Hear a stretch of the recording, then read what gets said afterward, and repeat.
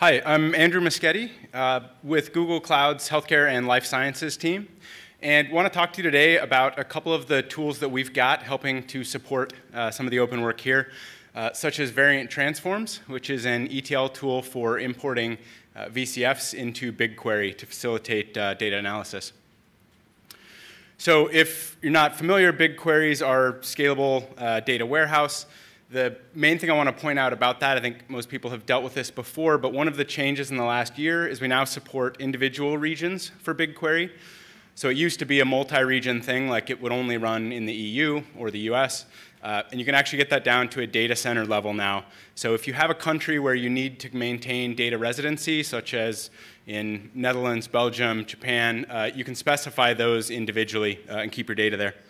So it does support standard SQL as well to do that analysis. And so we'll take a look here at some of the stuff that Variant Transforms has. So Variant Transforms is written with the Apache Beam SDK. This is a version of it running right here in Dataflow, which is our managed Beam service.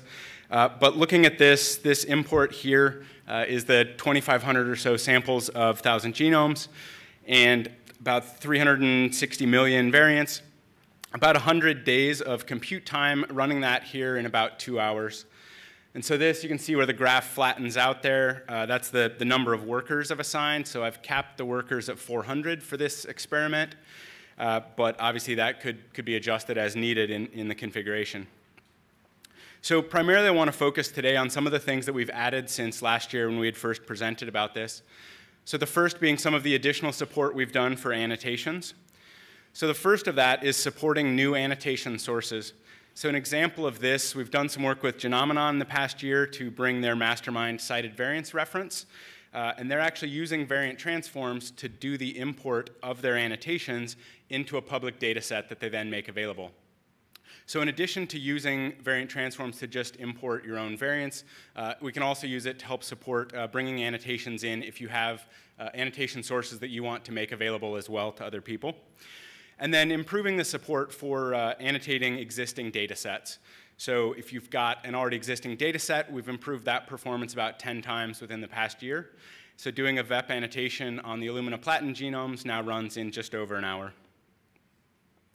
The next is BGZF support. So obviously a lot of reasons that we would want to compress VCF files. I think everyone's familiar with that.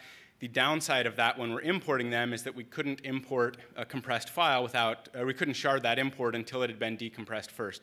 So while the size was great, the runtime was not very practical with a gzip file.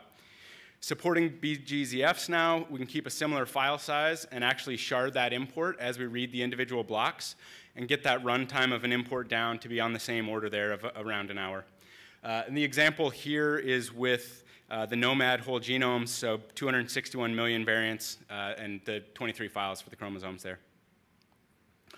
And the last part I want to highlight on is some of the containerization work that we've done. So we've removed the dependency with Google Cloud's Pipelines API, although you can still use that if you want. But we now actually package it as a container with the binary and all of the dependencies pre-installed there. We make it available at the repository listed here, but you can also pull the code from GitHub if you want to build it yourself, and then go ahead and run Variant Transforms wherever you'd like. And last, a couple of the changes, just a preview of some of the stuff we're still working on. So we're working with prototyping some new schemas. So as we start to deal with running things like joint genotyping on the order of 50 to 100,000 samples, the current schema is not quite adequate, so we are doing some work there with a number of partners in the space as well to come up with new options. Working on updating our parsing libraries as well to go ahead and get some performance improvements out of that.